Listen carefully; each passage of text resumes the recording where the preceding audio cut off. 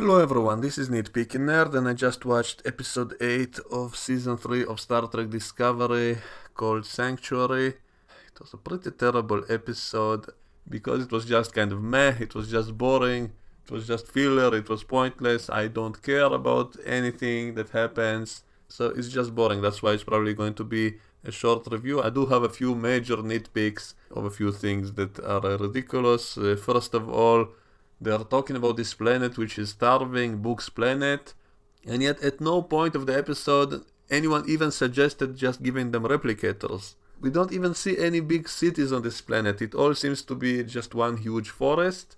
So how many people are on this planet? So cannot you just give them a few replicators and that's it? This is the 32nd century, you would think the replicators would be everywhere by now, but no, they are starving because of these things that come out of the ocean, and they cannot send them back until Michael tells them, wait, cannot you use your superpowers, your glowing forehead, to just ask them to go back to the ocean? And then they do, and then that fixes the problem. Well, I guess Discovery helps a little bit, but again, Discovery is just a ship. Couldn't they do that before with any other ship? And so no one ever thought about using their superpowers to ask those creatures to come back to the ocean, and instead they had to make dealings with that Orion woman who is supposed to be the villain of this season, and she's such a pathetic villain, and her ship gets easily defeated by Book's ship.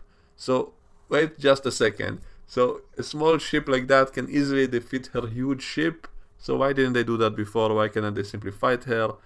And her nephew from the previous episode, who I named Ramsey Bolton, now he gets eaten alive by the transworms that he previously enslaved and all of that. So just like Ramsey Bolton was eaten by his own dogs, this guy is eaten by his own transworms in a horrible way. So this pretty much confirms this is not a coincidence. It was deliberate similarity because they cannot come up with their own villains, with their own mannerisms and all of that. They have to mimic other things.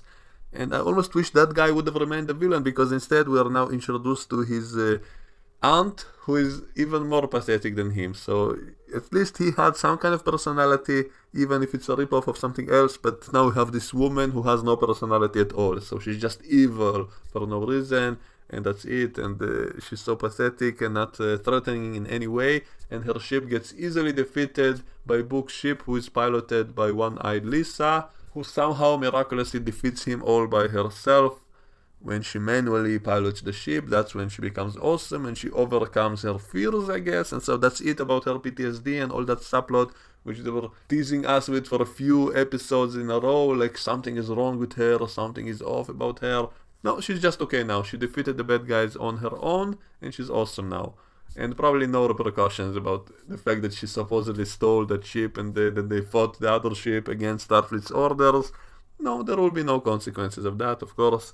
And Saru now is looking for something to say when he jumps to warp and all of that. So this is exact same joke that we had in Lower Decks when the captain was looking for a phrase to say when they're jumping to warp. Now Saru is doing that. So Saru is pondering if he should say execute, or punch it, or hit it, or whatever. He said that's one is taken by Pike, even though Pike is dead for 1,000 years, so why should you care if it's Pike's phrase or not? So he went with execute. And of course, he somehow knows that make it so was Picard's phrase. I guess he knows, because otherwise why not use that, or a million other things to say. So it's not really funny, it's more annoying. I guess it was funny in Lower Decks. It's funny once, it was funny one time. But now it's the same exact joke again. I don't laugh at the same jokes numerous times in a row, and so they cannot even come up with a new joke. And they are now borrowing stuff from their own show, from Lower Decks, that we saw just before the season. And so, I'm not impressed. And there's some more jokes about Linus. Linus is the comic relief now. Now he's shedding his skin, and so they're locking him in his room because he's shedding everywhere. And Book has an evil brother who is white, because he's evil, and so that's why he's white. He's his adoptive brother, I guess. And they're now calling Adira they, them, because she said she never felt like a she always felt not a he, not a she, so please call me they, them, and all of that. And she kind of gets adopted by Stamens and his boyfriend, his husband, whatever. So she's now their adoptive daughter, she's now their adoptive children. All of that stuff is ridiculous. It's all filler. The stuff with Giorgio doesn't go anywhere. They could have done it in one episode, but of course they're teasing us with this. What is wrong with Giorgio? Just like they were teasing us with Lisa. What is wrong with her? Her implant must be possessed by control or something. So they are teasing us with this mystery box for a few episodes, and then she just overcomes that by blowing up the alien ship with ease, and then she's totally fine again. As for Giorgio, I guess they're going to have to send her to the past or something, because she's supposed to be, they'll have to set her up for her own series, which is such a terrible idea.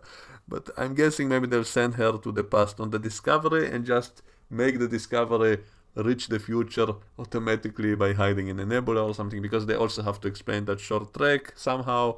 So the whole crew was gone, and that computer said that she was evolving for 1,000 years. So I'm guessing at some point they will just send the whole ship to the past to leave Giorgio in the past to save her life, and then the ship will just get to the future the normal way by just hiding in the nebula, which would be so ridiculous, because why couldn't they just hide in the nebula in the first place? I mean, the whole reason they jumped to the future was to hide the sphere data to make sure it doesn't fall to the hands of control.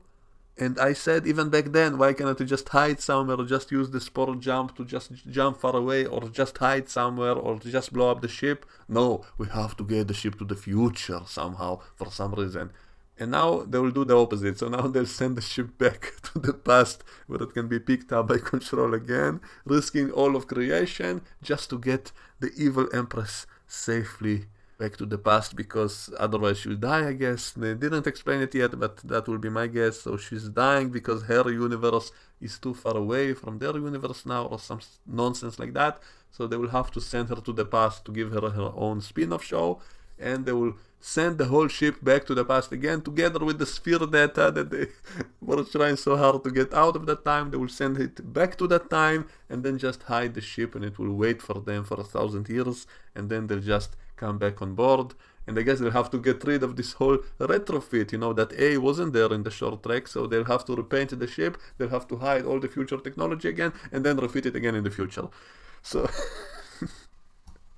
they have to dig themselves out of the mess that they did with this whole season and the previous season, and so nothing will make sense in the end. And the thing that bugged me the most in this whole episode is how Book was able to see his tiny little ship from the surface of the planet. And when we see shots of it from space, it appears to be in very high orbit. The planet is very far away. It's not right in the atmosphere. It's somewhere very far away from the planet, and yet Book is able to see it from the surface. Oh my god. And you know, the International Space Station, I'm pretty sure it's much bigger than Book's ship, and yet we cannot see it with the naked eye, even though it's much closer to the surface than what Book's ship apparently was. And we cannot see the station with the naked eye. We can see it as a small dot. We can see a small dot moving across the sky. About a year or two ago, I remember it was passing above my country, and I went to the beach, to an open space far away from any lights, to try to see it, and it just looked like, you know, like a star moving quickly in the sky, so I couldn't see any details or anything.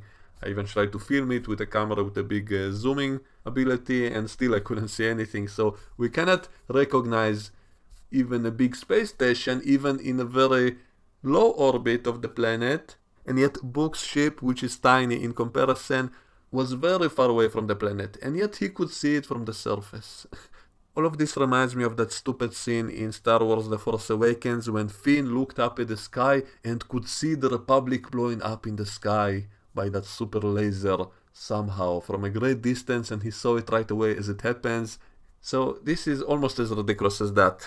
The only explanation is that his planet is actually really tiny, and all we see of it is just a forest. So if there are no big cities, there must be really few people there. So why not just get a few replicators from Starfleet, and you'll solve that so-called starvation of the planet. And so this was ridiculous, as always with this show. And we had a few scenes with Mr. No Response saying we have no response, of course, and so I will add that to my long compilation of that guy saying no response in every episode.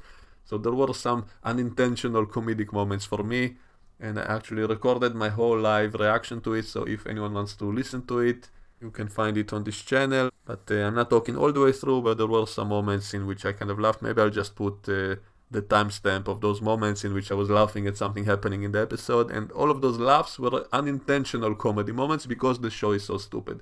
Every time they are trying to be funny, it wasn't really funny, it was just cringy. So that's my opinion about this episode. Let me know what you think and we can discuss it in the comment section below, and I will see you all next time. Bye bye.